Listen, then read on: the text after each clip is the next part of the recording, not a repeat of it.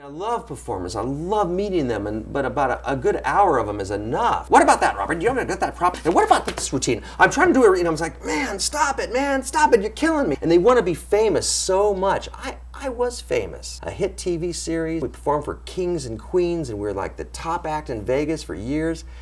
It's an illusion. The whole thing is an illusion. And everybody wants that fame. And when they get it, they go, wow. I'm famous and nothing's changed. I still have to live with me.